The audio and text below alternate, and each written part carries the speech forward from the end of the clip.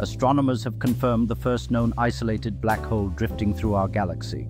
The object, located about 5,000 light-years away in the direction of the Sagittarius constellation, was detected after it passed in front of a distant star, slightly bending and magnifying its light, a process known as gravitational microlensing.